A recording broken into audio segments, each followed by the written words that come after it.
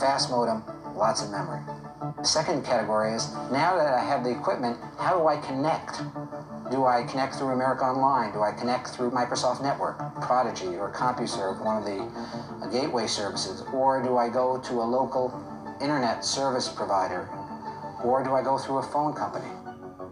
I think there are several criteria to choosing a good internet service provider. The first one is there technical support on the other end? How fast do I want my connection to the internet? Can I connect most of the time? Do I get busy signals? Then the next thing, now that I'm here, what do I do? How do I use the software? Email is the #1 use of the ability of the internet to help a small business.